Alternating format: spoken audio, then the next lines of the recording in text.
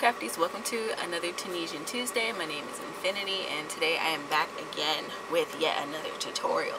So if you guys have been following me for any substantial length of time, you'll know that cables are my absolute favorite stitch. Most of my pattern designs include cables and I'm just a fanatic. So today I wanted to show you guys how to go about making cables with Tunisian crochet.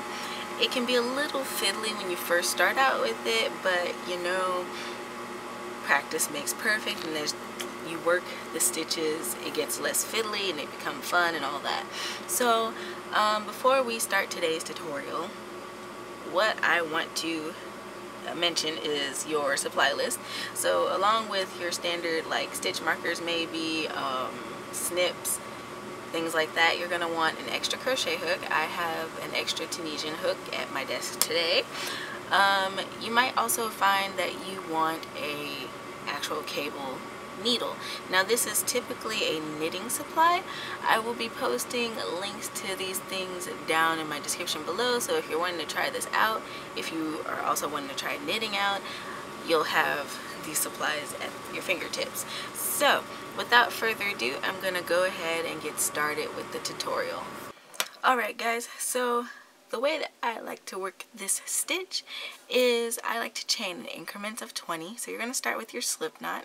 If you don't know how to do a slip knot, I'm sure I'll have a tutorial back on my channel that you can watch for that. So I'm going to chain 20. 1, 2, 3, 4, 5, 6, 7, 8, 9, 10, 11, 12, 13, 14, 15, 16, 17, 18, 19, and 20. So now that we have 20 chains, what we're going to do is work our foundation chain.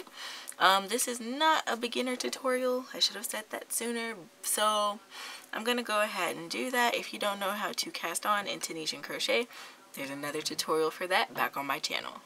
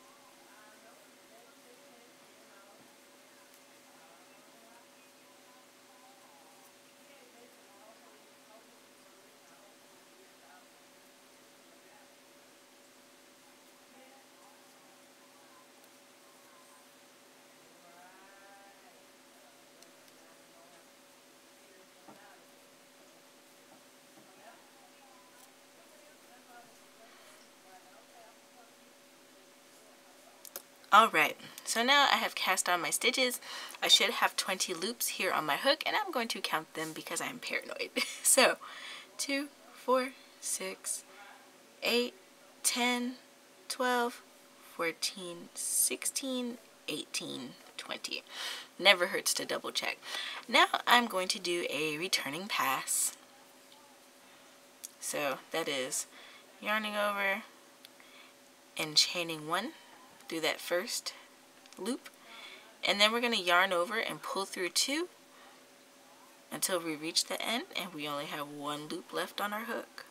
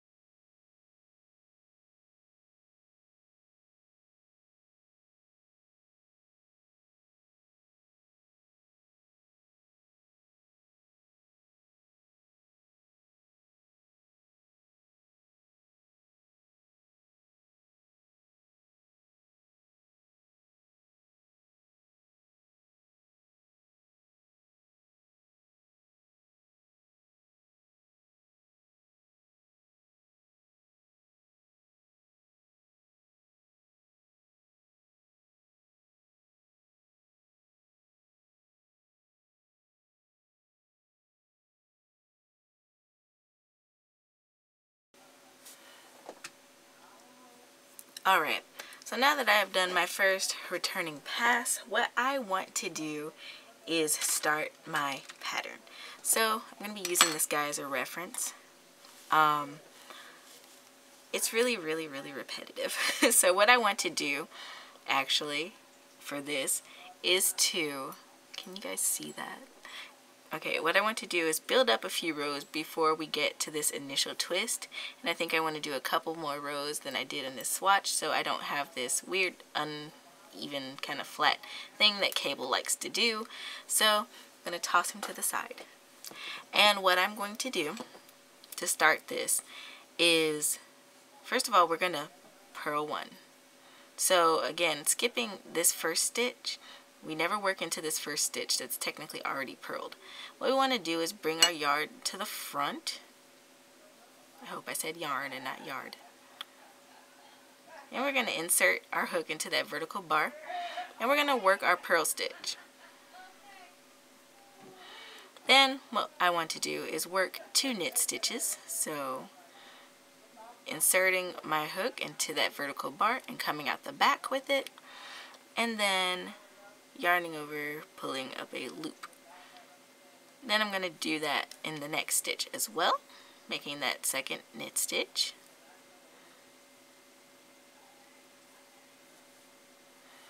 Awesome. Now what I want to do is pull my yarn forward, and I'm going to do 2 purl stitches. So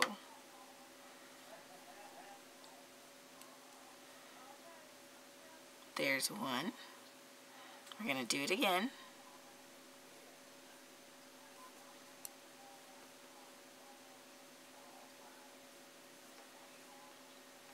Awesome. So now across the next 8 stitches, what we're going to do is knit stitch.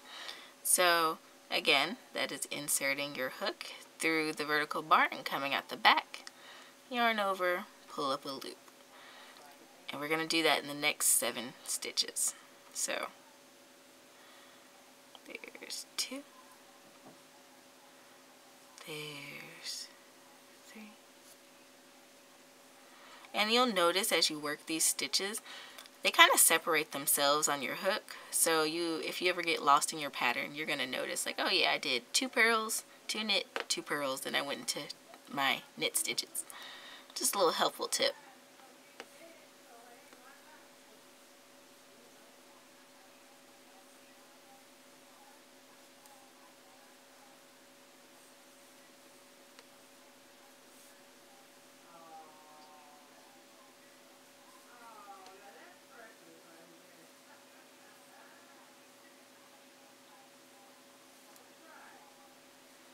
One more.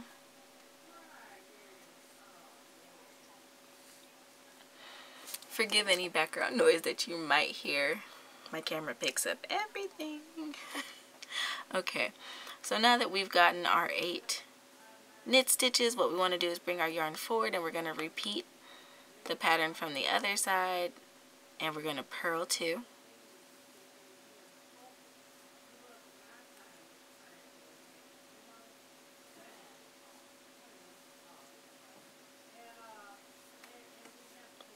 Then we're going to knit 2. Let me know down in the comments below, do you hear this weird echoey sound that I hear? It's strange. I hope not. Alright, now I'm going to bring my yarn forward, and we're going to purl 2 again.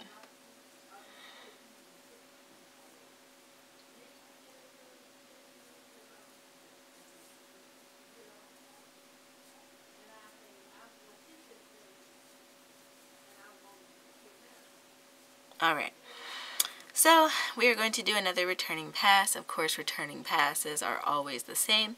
You're going to chain 1 through that first loop, and then you're going to pull through 2, pull through 2, pull through 2 until the end of your row where you only have 1 stitch left on your hook.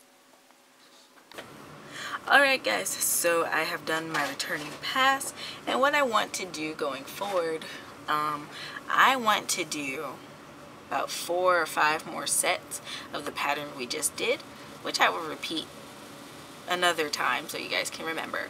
Looking at the sides of my work, I have 2 rows as I count them. So I want at least 4 more of these stitches going up the side. So what I'm going to do is bring my yarn forward, and I'm going to purl that second stitch of this row.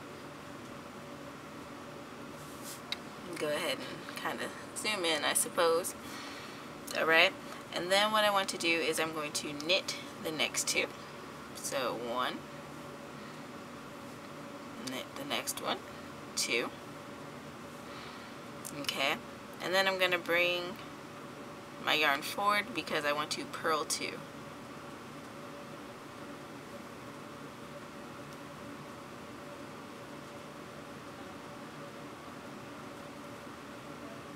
Okay.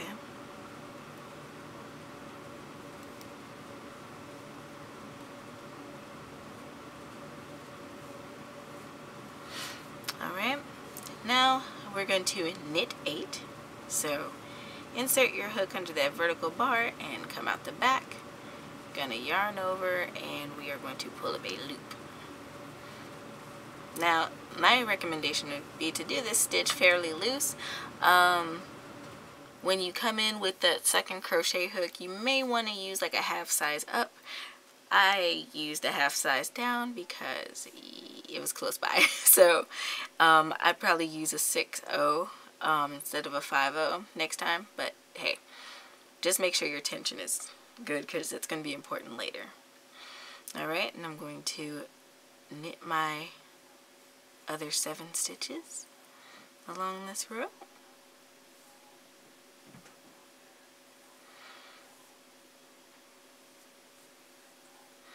And if at any point you have extra questions about this stitch, go ahead and leave me a comment down below and I will do my best to answer your questions. Let's see, 1, 2, 3, 4, 5, 6, 7, and 8. Alright, now I'm going to go back to purl 2.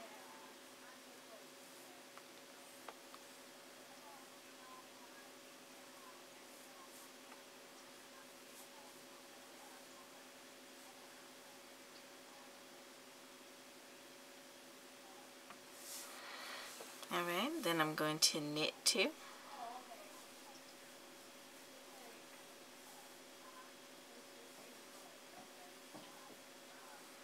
And then I'm going to purl the last 2 stitches along this row. It can be a little interesting to see, so you might have to kind of tug on your stitches to see them. But I got this vertical bar, and then the last vertical bar is this guy.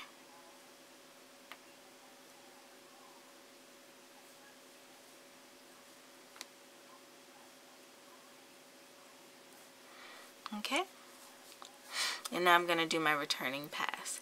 So meet me back here when you have 7 rows. Alright guys, so I've worked up my pattern up to 7 rows.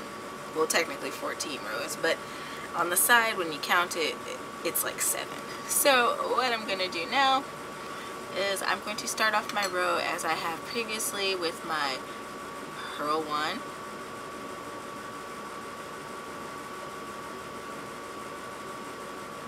Then I'm gonna knit 2.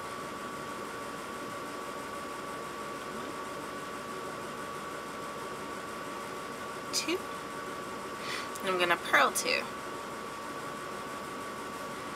Now this is a twisting row. We're going to be working our first twist for our cable. So to do this, you're gonna want to have that second crochet hook and or another knitting needle or a cabling hook. Cabling needle. Gonna purl that second one. Good gosh. Wrong stitch. Okay. Now, what we're going to do today is we're going to skip the first 4 stitches in this little section right here. So, just want to count them carefully. 1, 2, 3, 4. And we are going to insert our hook into that 5th knit stitch. And we are going to work a knit stitch. Now what you don't want to do is pull this too tight. So be sure that you're working your tension so that your cable isn't too tight, especially if you're using a smaller crochet hook for the second part of the cable. So pulled up that loop, we're going to work the next 3. There's 2, 3, and 4. Now we got to go back and work the 4 that we skipped, and this is where the second Tunisian hook comes in. This one for me is a 5.5 millimeter. So I'm just going to insert it into that first stitch that we skipped. Let it go out the back. Then I'm going to grab my working yarn and gently yarn over and pull it through. So with my swatch, which I will bring back in just a second, I might have worked those stitches a little tightly, so it twisted on me more than I wanted it to. Okay, now we're going to work that second stitch, and then that third stitch, and then that 4th stitch. Now I've worked these loops a little more loosely than 5 millimeter hooks would typically allow, but that's because I'm using a 5/5 for my main stitches and I don't want it too tight. Because if you see down here, let me zoom out some down here was my first cable, and y'all may or may not know how tight my tension is, but it was pretty snug right here. It was kind of wonky trying to work up my rows. Plus it has this unflattering little ripple, which I mean you could block if you accidentally, you know, tension your yarn too much. But if, you know, the ultimate goal is like not having to do that, so don't do what I did. Now what I'm going to do is take my cable needle. Now if you have a knitting needle, or even for my other swatch I used a darning needle and just slipped the stitches on there. As long as you have a long pointy object to slip these stitches onto, it'll work out just fine. And I'm just gonna slip that on there alongside my hook, and then I can actually remove my hook and put it to the side. So you don't have to do this twisting very often depending on your pattern, thankfully. Now what we want to do is bring these stitches forward. We're going to be twisting our stitches. So let me zoom back in because that would be helpful. Okay. And so what I'm going to do is kind of tug these this way, and I'm going to pull these this way, and I'm just going to reinsert my main hook onto these stitches, and then I'm going to slip that out. And you can kind of spread it out if your stitches aren't too tight. Otherwise, we can just work them out the further we go. So now that we've done that, we can go on and we're going to purl 2 in the next 2 stitches. So there's 1, and then we're going to go ahead and get that second one. Let's zoom back out.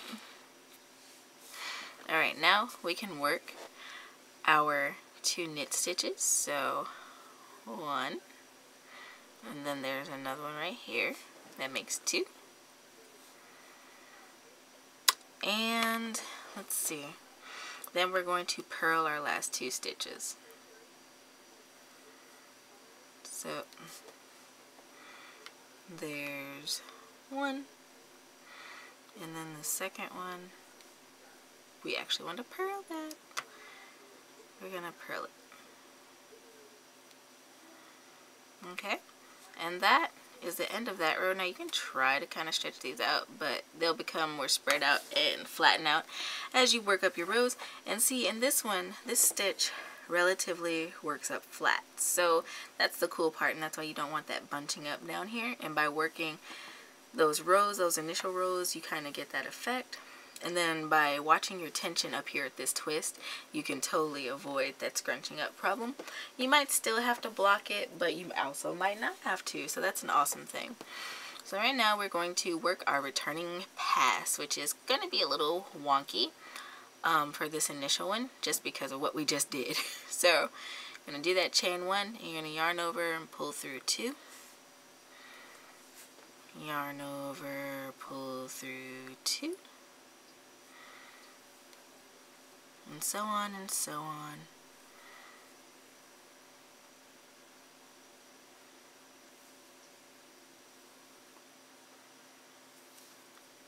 Now, I'm going to yarn over and pull through 2. And you can just work this section a little slower just to make sure you are doing it properly. I'm going to yarn over and pull through 2. I'm going to yarn over and pull through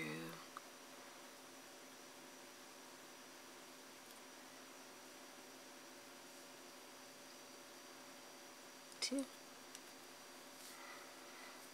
Yarn over, and this is why I mentioned you might want to use a bigger hook, because those stitches that we skipped and then reworked, they're kind of a booger. Kind of a booger if your tension isn't right. So 1, 2.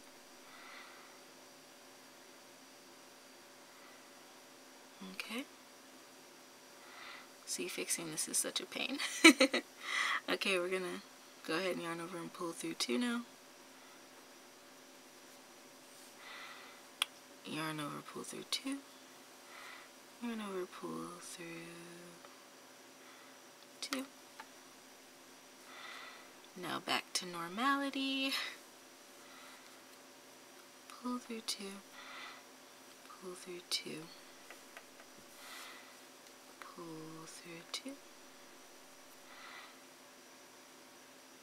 And those last 2. Oh, what a nightmare. So now what we're going to do is we're going to work up 6 more rows of that initial, like those initial stitches. So the purling 1, then knit 2, purl 2, then you're going to knit 8, then you're going to go back to purling 2, knitting 2, purling 2. And we're going to do that for 6 more sets, or 12 more rows, and then I'll meet you back when I have established that swatch.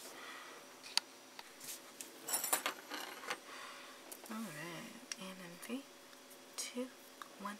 Alright guys, so I have finished my 6 rows going up, and this is what I have so far.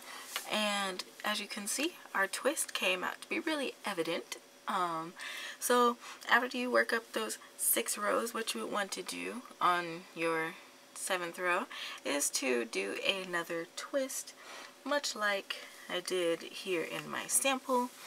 You know, and it comes out really nice just working that repetition. So as you can see, you don't really have to do those twists often at all, and it gives you a pretty standard sized cable.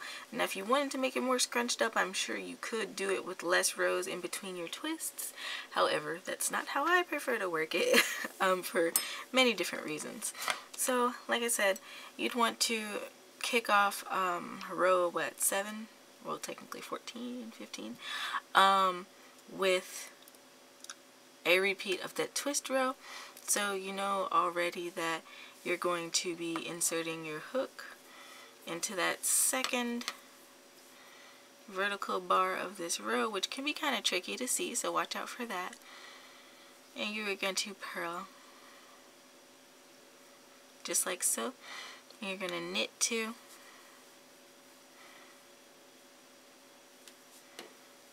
and then you're going to come on and purl 2.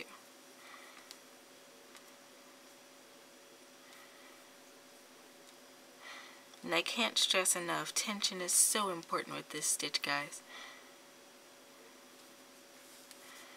Okay? So then you would skip the 4 stitches, 1, 2, 3, 4, and you would go ahead and knit in that 5th stitch, being careful not to pull on your yarn too much or make your tension too tight. And you'd go ahead and work those other 3 knit stitches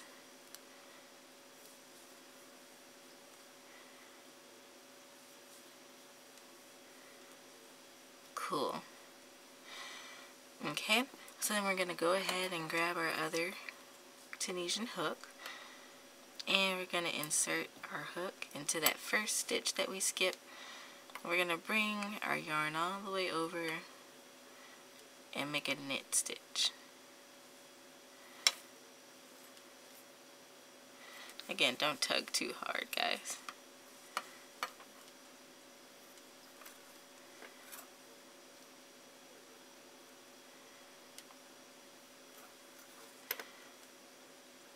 Three.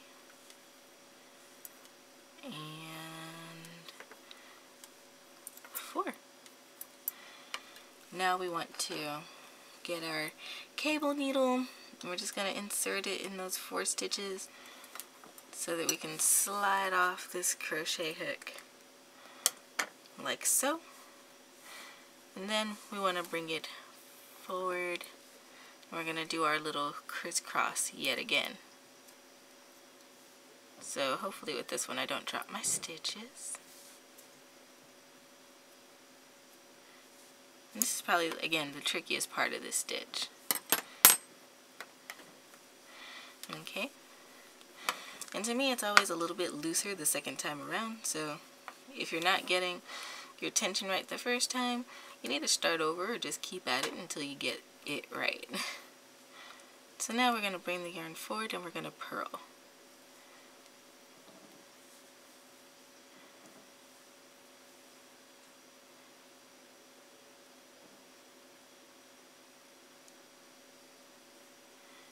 Hopefully purl into the right stitch.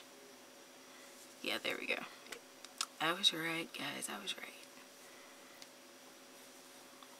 Purl, and then we're going to insert and purl in that next stitch.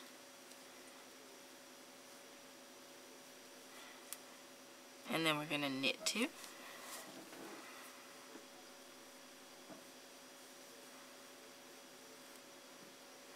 Then we're going to bring the yarn forward and we're going to purl.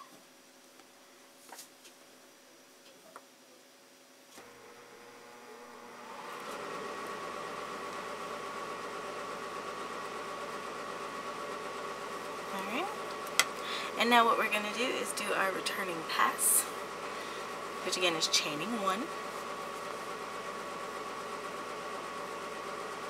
We're going to pull through, yarn over and pull through 2 all the way across.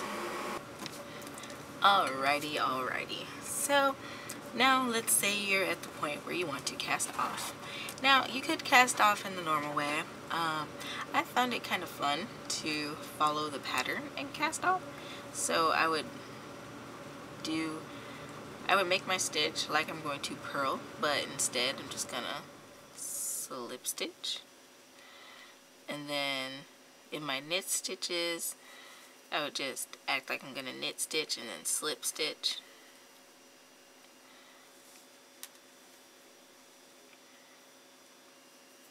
Then I'm back to my purls.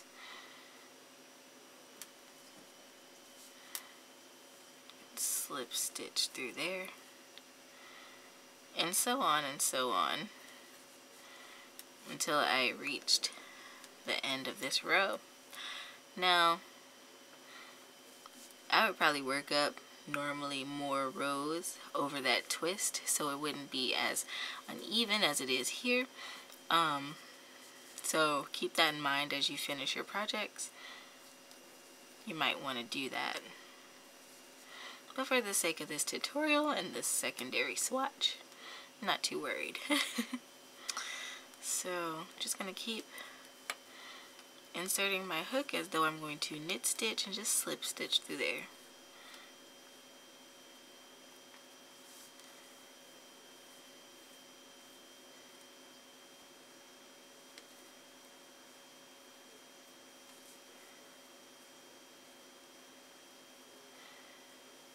Alright, and then I can chain one and fasten off.